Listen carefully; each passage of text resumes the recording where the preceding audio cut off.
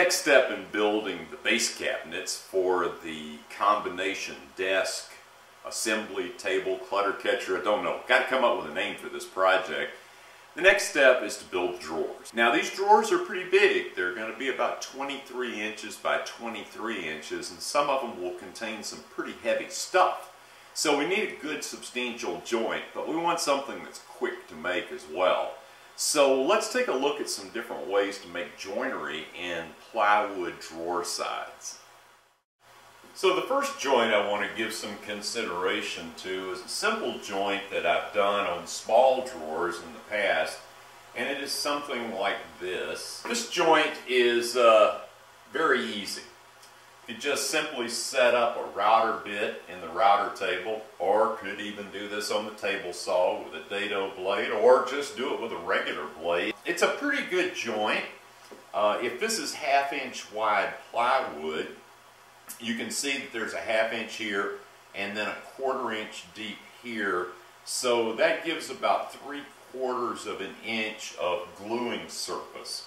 Even though it's easy to make, the problem with the joint is that if you make this the front and you're pulling on the drawer this way, there's not much there to give the joint strength. That might work good on a small drawer, but I'm not sure it's going to work on a big drawer. So another joint that I gave some consideration to is just a small takeoff on that joint, and it would look something like this. The idea with this joint is to cut a rabbet half the thickness of the material here in the edge of this board, and a rabbet half the thickness of the material on this board, and put the two pieces together. Since this is going to be 1/2 inch plywood, you'd have a 1/4 inch, 1/4 inch, 1/4 inch, and you'd still have 3/4 inches of gluing area. It would definitely be a little stronger than the other joint. This joint would also have a little bit more racking strength. So this is a possibility as well, and it would be relatively easy to make. But let's take a look at a variation of that. This is a joint that brings a little bit of complexity in, but offers a great deal of pull-resistant strength. The advantage of this joint is, in this direction, the strength that this little nubbin out here gives in pulling on this drawer. So this is a distinct possibility, but let's look at one more joint.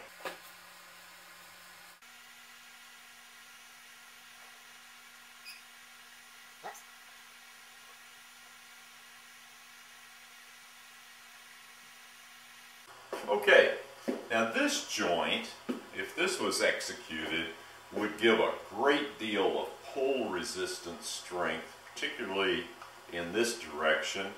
It would give a great deal of strength against racking because of the sheer surface area in there. So the question is how to execute a joint like that, and whether or not it can be done at, let's call it production speed. So let's take a look and see if we can execute this joint. So I've got all the base pieces cut out. They're cut to width and they're cut to length for the fronts and the sides. And I've also cut out a set of test pieces to run some test cuts on the router table for the joinery. Let me show you the joint itself, the sequence we're going to take, and then how I've got the router table initially set up. Okay, now this is the joint that we've kind of decided to attempt to make, and it's going to be made with a series of cuts on the router table. Now the first cut that I need to make is to make this long groove in the edge of the side of the drawer piece. This is actually going to be the front piece of each drawer, and the back piece will be a mirror image of that. So what I need to do is I need to cut a groove. Now this is a 5/32 inch notch, and the reason for that is because this 1/2 inch plywood is 15/32 of an inch wide, or thick I mean, So we want to take a 5/32 inch groove just right down the middle, right out of the middle chunk of that board. So we can't, 5/32 inch bits are really difficult to find. And the only one I could find had a 1/4 inch shank. I'm not a big fan of 1/4 inch shanks, but it's all I could get. So I'm actually going to do this cut in 2 passes. I'm going to take about half the thickness, and then I'm going to raise the bit up and take the rest. So it'll be 2 cuts each end of each board for the fronts and backs. The second cut then is going to be to take off a section of that so that I wind up with this little profile right here. That'll basically form the fronts and the backs of the 2 pieces. Then there's really only 1 cut on the sides, even though it looks a little more complicated than that. It actually boils down to just being 1 cut, and that's the cut. The position of that cut will determine how tight this joint is. So let's see how the router table is set up right now for this first cut. Okay, so since I wanted to get this 5/32 inch bit, basically 5/32 inch from the fence, I did a little obsessing over how I was going to get that, and then suddenly realized that a real simple methodology was going to be to simply get a 5/32 inch drill bit, set it between the fence and the router bit, and use that to set it up. Works kind of like a little setup block. I made a test cut, and my test cut, as you can see, came out pretty much dead center in the middle of this board. We'll come back after the first cut and deepen that cut a little bit so that the depth of that cut is exactly the same as the thickness of a piece of plywood.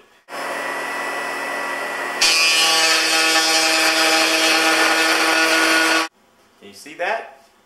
We got a groove.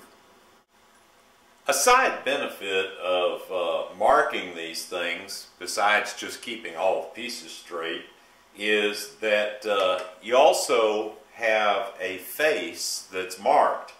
That helps in orientation. So what I'm doing on all these cuts is just doing it so my markings are facing this way, so that there's consistency.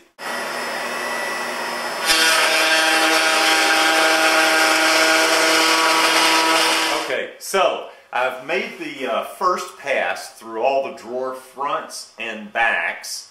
Now I've just got to raise the bit up and deepen that cut so that it's the same as the thickness of the plywood that I'm using. So I just moved the fingerboard out of the way. I don't want to move my fence because it's set just right. And I'm just going to raise the bit up until it matches this piece of plywood. And the easiest way to do that is to set a piece of the plywood right here and then set another piece over it, and then I'm just going to raise the bit up until it just touches that piece of plywood. And there we go. So far so good. Okay, so now after lowering this down and setting the fence basically flush with the edge of the blade, I started making test cuts and moving the fence back incrementally until I got my pieces here to fit just right. What I wanted to do was take off just the right amount there so that my test piece would fit in there nice and snug and make a good joint. So there we go, nice and tight there, and nice and tight there, and you can kind of see what the hopefully you can kind of see what the finished joint is going to look like. So basically what I'm doing is I'm just using a miter gauge. This happens to be off my table saw, and I'm just going to run it right through here and clip off this edge right here. So let's try the other end, make sure we get it right here, and let's see how it fits.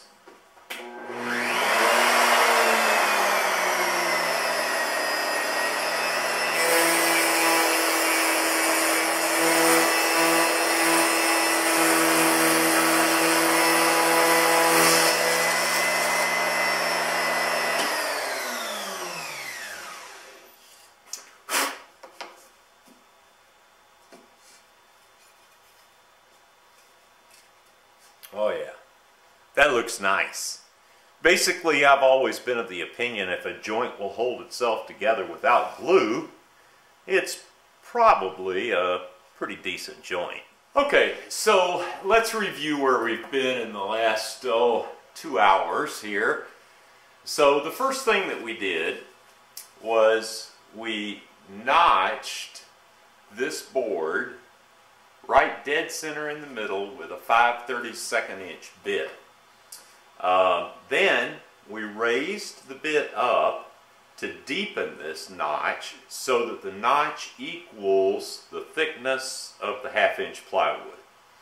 Then laid this board down flat, changed the router setup, same bit, and took off one of these tongues at half the thickness of the 1/2 inch, nominal 1/2 inch plywood. So what that did was that allowed this interlocking piece with the groove in it to fit right in here like so. So I've changed back now to this setup, took a couple of test cuts, had to make some minor little changes, 1/1000th here and 1/1000th there to get it just right, and have test cut and gotten it where I wanted it, and cut out the rest of the pieces for the so-called test drawer. And I've got that assembled over here, so let's take a look and see what the finished joint looks like. Okay, so this is the first cut that we made, and then we deepened it, and then we cut off the tongue. And then the side piece of the drawer simply has one groove cut in there and correctly positioned so that the pieces slide together. Like that. Okay, after milling out all of the drawer fronts, backs, and sides and getting them ready for the joinery, the last thing that I need to do is to cut a groove along the edge of all 4 pieces of each drawer to accept the drawer bottom. So I calculated the size that I needed and then tried to figure out what to make them out of. Now I've made drawer bottoms in small drawers out of 1/4 inch hardboard or masonite, and it works pretty good. I've used 1/4 inch plywood as well, but with these big almost 2-foot square boards or drawers, I was afraid I was going to get some sagging, particularly if I put something heavy in there. So I went out and looked around locally to see what I could find, and the best I could find was some 3/8 inch BC rated plywood. Looks more like a CD rating to me, but then I'm kind of picky. Went through and fished through a couple of dozen sheets until I found 2 sheets that looked pretty good, and figured I should be able to get 9 drawer bottoms out of 2 4x8 sheets of plywood. What I did was I ganged them up together and cut off a nice neat edge, and then cut them all to exactly the same size using the Festool TS55 plunge cut saw and the guide rail system. Worked like a champ. In fact, I was having so much fun cutting them, I wound up cutting a dozen, lost track, but a few extras, what the heck. I'll probably just pick and choose the best ones out of the bunch. So let me get that phone and then we'll get to work making these drawers.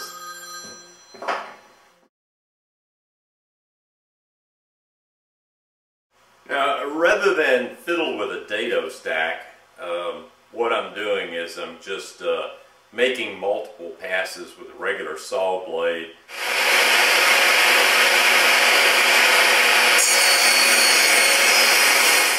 Okay, after milling out all the rest of the drawer parts, sat down over a couple of cups of coffee last night, nice and leisurely, and sanded all the inside faces of these drawer sides. Knocked off any little splinters or anything there was around where the joints are cut, and these are pretty much ready to go. I also took the bottom panels that were cut out and I sanded the edges of those so that they could go into the grooves a little bit easier, and sanded the face. Not necessarily going to finish the insides of these drawers, but I don't want to get splinters either. Got all the implements for gluing laid out. Got my extend glue because I like to have the extra time to work with it. Got a little paper plate here. I'm going to spill out some of the glue on there and then use the brush to apply it. Wet paper towel to get the sticky off my hands. And I got my clamps sort of preset size-wise. So we're ready to start gluing up drawers.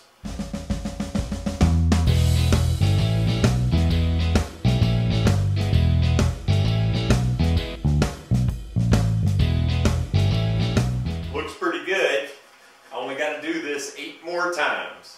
So come back to the next video and we'll put the drawer slides and the hardware on.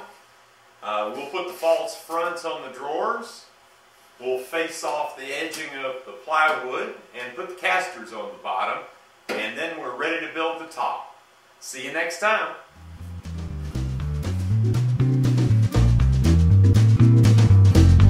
Thanks for watching. See you in the next video.